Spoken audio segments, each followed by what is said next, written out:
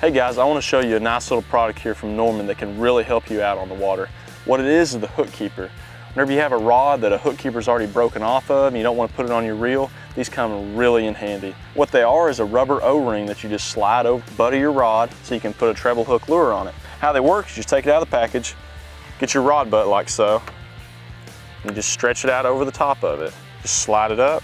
This one's got a split grip, so you'll set it right there. Then you take your crankbait,